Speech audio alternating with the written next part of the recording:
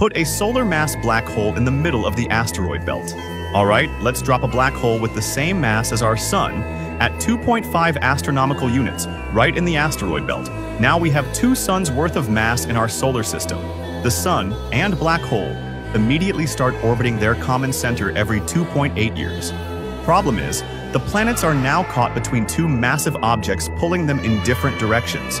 The asteroid belt disintegrates first. Within months, rocks scatter in all directions. Some spiral into the black hole, while others shoot outward through the solar system. Venus disappears, swallowed by the black hole. Mars flies onto a new trajectory. Jupiter loses its moons. Earth's orbit stretches into an elongated shape. After just a year and a half, before we even complete one orbit, we're flung onto an escape trajectory, becoming a frozen rogue planet. 4 billion years of stable orbits destroyed in less time than Mars takes to circle the Sun once.